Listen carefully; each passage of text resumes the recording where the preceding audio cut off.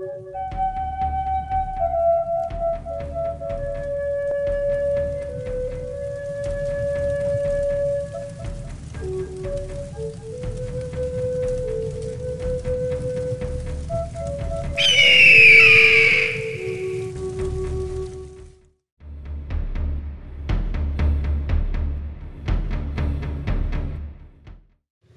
so this guy's here is my fire kit. This is something you guys want to make for yourself. So, okay, so you want to have like a few different ways to light it, and flint steel, have some sort of waterproof container of matches is usually really good. Light anywhere makes it really useful, and some sort of lighter. I just happen to have this one. If you use a cotton ball, one of these guys, but you can fit a lot in like a container like this. You can get it like Dollarama. Really, yeah. And then you can just stuff it. I think I fit like 30 in here, something like that. If you put some Vaseline on it and you actually light it, it'll stay burnt for about 2 to 3 minutes.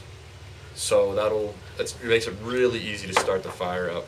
You can store them in a bag with the Vaseline already on them if you don't want to carry two separate things. Either way works. Yeah.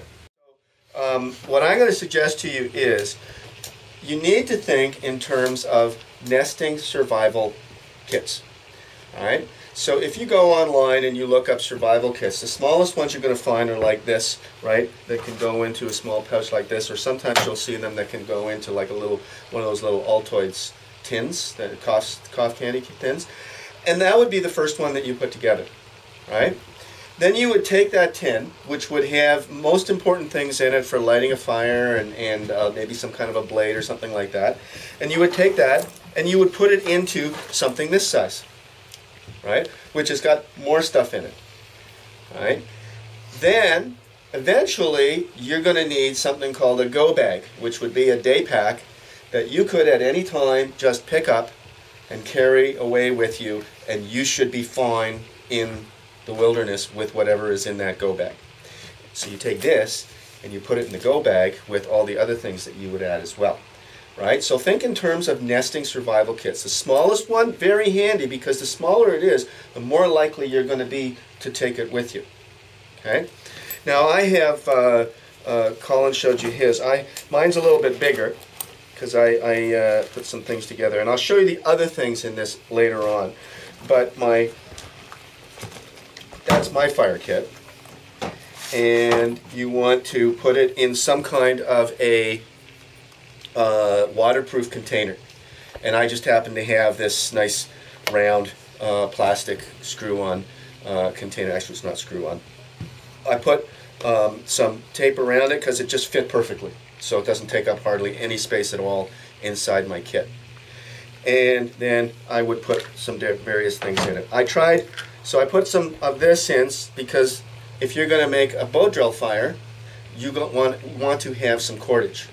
I started by wrapping it around the other side, and it was such a nuisance that I just took it off, and I thought, okay, I'll just put it inside. It's so much easier. But you look at the fancy ones there, and they've got that. And I've got some other stuff. I'm going to take them out and put them aside if this doesn't have to do with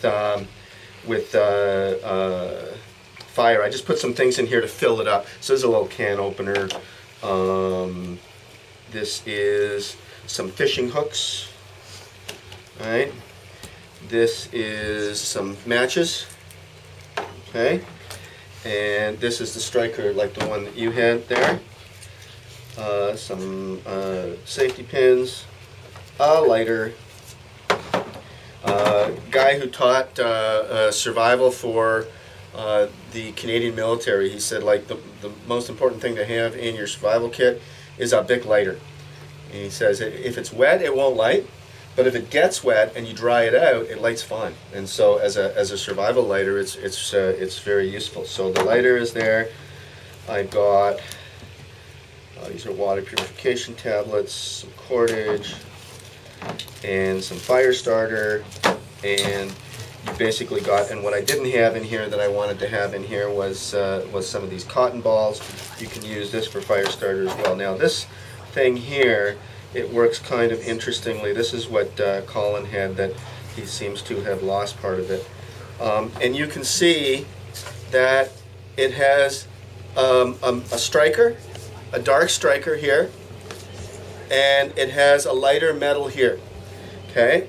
And the way that it works is, and it's just actually what they put on this is a little hacksaw blade, like a broken hacksaw blade, because that works really well. The lighter metal is magnesium, and if you have a situation where where it's hard to get your tinder going, what you do is you scrape a little bit of magnesium on it. You need to make sure it's lit on the vessel. Now if you have, so I've got magnesium here, and it will work so that, you guys have seen magnesium burn, right? I mean, magnesium burns so hot and so bright that you're not supposed to look at it when it's burning, because it'll actually damage your retina. So then you can use this. Oh, let's try this. Oh. That was the magnesium, right? Are you recording? Okay. Thank God. Sucked it in there.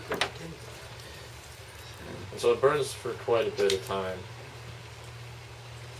And as I said, if you got a little plastic bag and you soak some of these balls in the Vaseline to start with, then they're more permeated with it, like there's more of it there.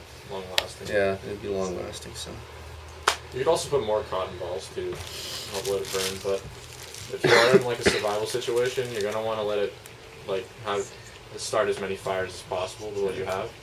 So you're probably gonna only want one. these work quite well, and they are actually they won't strike anywhere. It looks like they will, but they don't actually. And you can pick them up at camping stores, and it's always good to have a few of these. Just one of these, it's kind of like sawdust pressed together and soaked in wax, and it would last for a very long time as well. So putting one of these in your fire would get it going long enough to get wet tinder and kindling dry, and get your fire started and moving. All right. Yeah, I just keep on keeping on.